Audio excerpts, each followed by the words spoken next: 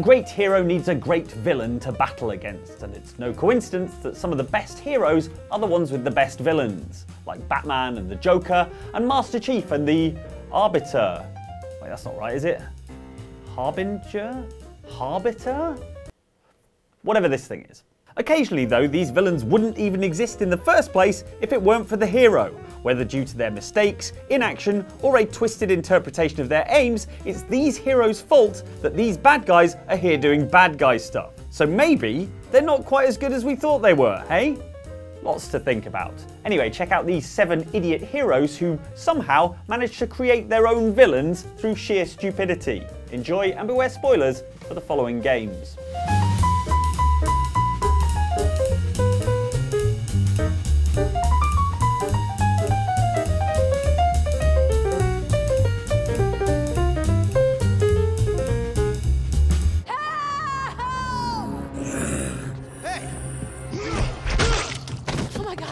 You alright? What do you think you're doing? Kenny? You're ruining everything! It's a tough time being a hero in a zombie game, unless you're a hero in a Dead Rising zombie game, in which case it looks like an absolute blast. You'll find no Last of Us style trauma or morbid introspection here. Instead, it's all about running around in weird outfits, eating random things you find on the ground, and building improbable improvised weaponry while you slaughter literally thousands of undead jabronis who are about as menacing as a traffic cone.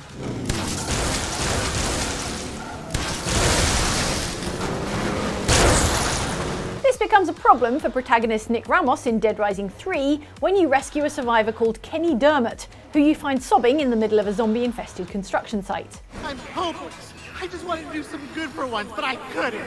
And now everyone is dead. Well, zombies are really tough. I'm sure you tried your best to help. See? I'm useless. In my head, I was all king of impossible. But in real life, I can't do shit. Kenny is upset because he's too weak to kill zombies himself, and he asks Nick to prove his strength by killing some zombies unarmed, which, I mean, you kill that many zombies in Dead Rising getting out of bed in the morning. I think we got this. Nick then shows Kenny how to make Dead Rising's trademark combo weapons, and at the end of the mission, Kenny seems to have a newfound confidence, as well as a deep admiration for Nick and his zombie-killing powers. Hey, don't be so hard on yourself. Just keep working on those moves I showed you and you'll be fine.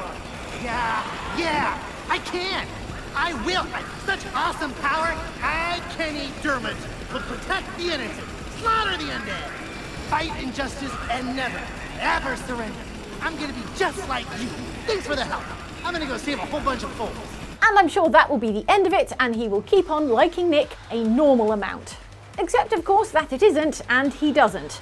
The next time we encounter Kenny, he has now gone full single white female on Nick, dressing like him, changing his name to Kick, and he has a woman tied up with zombies shuffling towards her, presumably so he can rescue her and be a hero taking Nick's place. No, you can't just go around saving people's lives, Nick. No, that's me, okay? That's me. I'm the hero. I'm the one that's been training years in my mom's basement for this shit. Me! I'm the one, just watch me. Anything you can do, I can do it better. What follows is a surprisingly tough boss fight, as you have to duke it out with Kenny and the zombies he's lured here, while Kenny hits you with combo weapons just as nasty as the stuff you've duct taped together. So maybe try and be a little less cool and impressive next time, Nick. Okay, that's a good start. Oh, it's you. You know her? It's been a long time. How have you been? I've been really busy being dead. You know, after you murdered me. If the enemy of my enemy is my friend, then logically, the friend of my friend must be my enemy, which is why no one invites me to their birthday parties anymore. In Portal 1, the enemy was GLaDOS, the sadistic AI who had you jumping through hoops for science. And when I say hoops, I mean portals, and when I say science, I mean science. Most importantly, under no circumstances should you... You'd have reason to believe that a malevolent, all-powerful, super-intelligent AI is the worst threat you'd have to face in a Portal game. And then Portal 2 rolls around, and you're faced with a much more dangerous threat. And worst of all, it's your fault. At the start of the game, you might think things are looking up because you've made an actual friend in the spherical shape of Personality Core Wheatley. Ah! Oh, God. You look good. Looking good, actually. He may be dimmer than a know-what light bulb, but at least he isn't trying to test you to death. But then GLaDOS comes back from the dead and you're left with only one option to stop her regaining the power she had in the first game: installing Wheatley in her place. I've got an idea. Do what it says. Plug me in. Do not plug that little idiot into my mainframe. No, you should plug that little idiot into the mainframe. Don't you dare plug him in. Plug me in. Plug me in. Don't. Substitute core accepted. Substitute core. Are you ready to start the procedure? On the face of it, this seems like a good idea. We know what GLaDOS is like, and Wheatley seems like a nice little guy. The only way this could go wrong is if Wheatley were to go immediately mad with power. Spoiler alert, he goes immediately mad with power. You know what you are? Selfish. I've done nothing but sacrifice to get us here. And what have you sacrificed? Nothing. Zero. All you've done is boss me around. Well, now who's the boss? Who's the boss? It's me. Now for the rest of the game, you have to team up with GLaDOS, who is now a potato, as you struggle to stop Wheatley, who is now in charge of the whole facility, and you realise that the only thing worse than a genius with complete power is a total idiot with complete power, and it's entirely down to you that he's there in the first place. Hello. This is the part where I kill you. I never thought I'd say it in this place, but it seems like things around here could do with a little more testing. Just saying.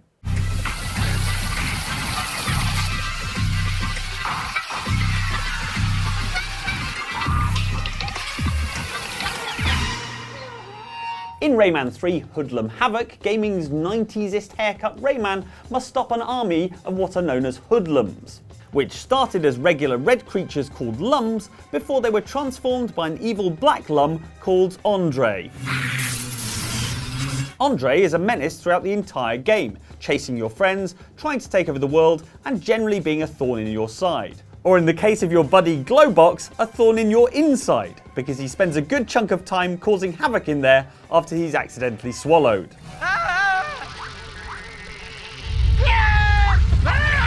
Eventually, Andre transforms into a huge winged monster, at which point you fight him, defeat him, and then scare him back into a regular red lum, neutralising the threat for good.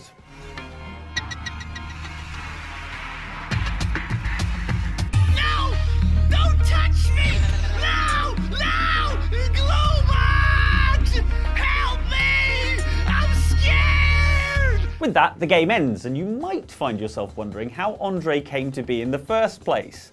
What could have caused a sweet red lum to go all evil? What kind of horrors must it have witnessed?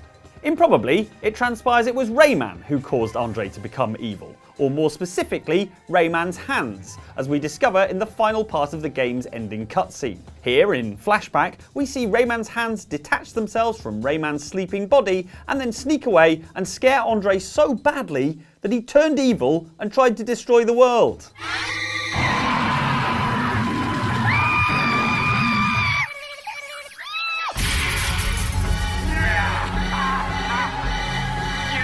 Which, to be fair, would probably be my reaction as well. Keep your hands to yourself, Rayman.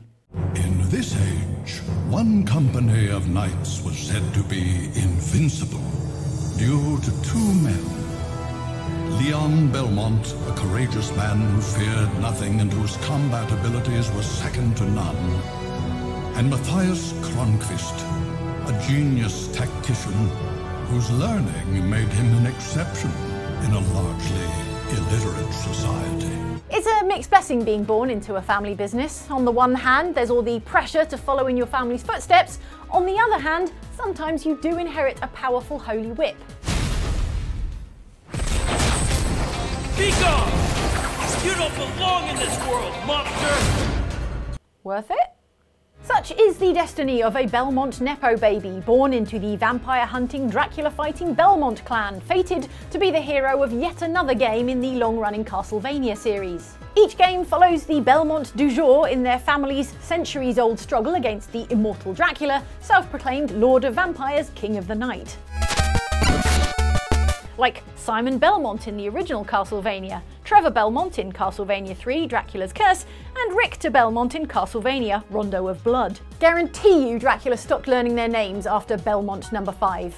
Unusually, the earliest game in the Castlevania timeline, Castlevania Lament of Innocence, features a vampiric villain who isn't Dracula. Instead, the villain is a vampire lord known as Walter Bernhard. As vampire names go, it's no Dracula, but at least he looks the part. Interesting.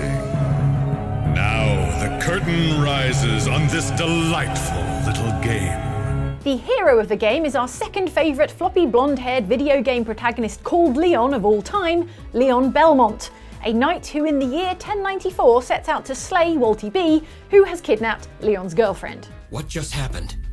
I felt something strange. Leon is aided in his quest by shopkeeper Ronaldo, who furnishes him with the magic whip that will go on to become the Belmont's iconic vampire killer weapon. Take this with you.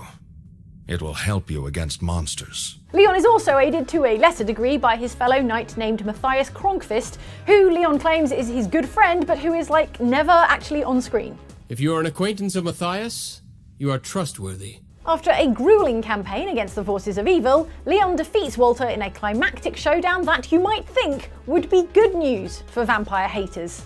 It can't be. This should not have happened. Believe it, baby. My whip's called the Vampire Killer, not the Vampire Befriender. I keep that one at home. Except in a shock twist, Death announces that Walter's vampiric immortality will be granted to the bearer of the Crimson Stone, which, in a shock twist, turns out to be Leon's mate Matthias when he finally shows up to reveal that he, in a shock twist, had orchestrated events from the very beginning. Matthias? And I keep saying shock twist, except it's clear the reason Matthias didn't appear until now is because he's the most vampire looking it's possible for a non-vampire to be, to the extent that he is basically a walking spoiler. You abandoned humanity? That's right. By becoming a vampire, I obtained eternal life. Anyhow, Matthias plotted to become an immortal vampire so he could spite God, and now he is an immortal vampire, which you're left to think about while you're having a final boss fight with Death, who apparently works for Matthias now. By my master's orders, you'll be destroyed here and now! Once you've whipped Death into submission, Matthias is long gone and the game is over, except for a text-based epilogue that reveals Matthias would go on to name himself Lord of the Vampires, King of the Night, which is to say, Matthias becomes Dracula, Castlevania's iconic antagonist and the future immortal enemy of the Belmont clan. So that sucks, as does Matthias. That was another warning sign. This whip and my kinsman will destroy you someday. From this day on, the Belmont clan will hunt the night! A long time ago, on a very peculiar day, my mirror lured someone out of his bed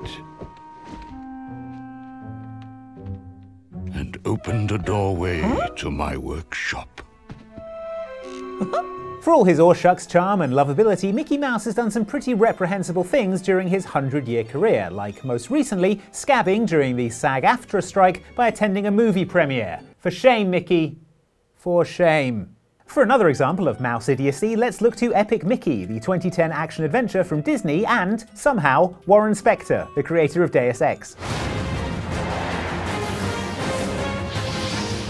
Rather than a gritty cyberpunk adventure in which Mickey gets a bunch of cybernetic augmentations and muses on the merits of transhumanism and the nature of humanity, Epic Mickey instead told the story of Mickey Mouse travelling into Wasteland, an alternate world made up of forgotten Disney projects where he can alter reality through the use of paint and paint thinner, and must stop a dark being known as the Shadow Blot. Now, you might be wondering where this sinister Shadow Blot comes from, unless you've watched the previous entries in this video, or read the title, or remember that thing I said 30 seconds ago about mouse idiocy, because yes, it is all Mickey's fault. The game starts with Mickey waking up in the middle of the night and climbing through a portal into a mirror world, which, I mean, bad start already, Mick.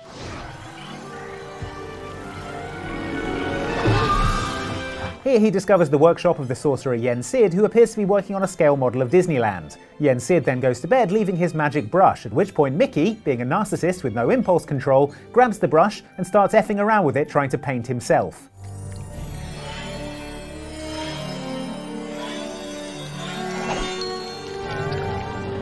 This immediately goes as bad as is possible to go, with the creation of the Shadow Blot and then the destruction of the miniature Disneyland as Mickey knocks a load of paint and thinner all over it, turning it into a desolate wasteland.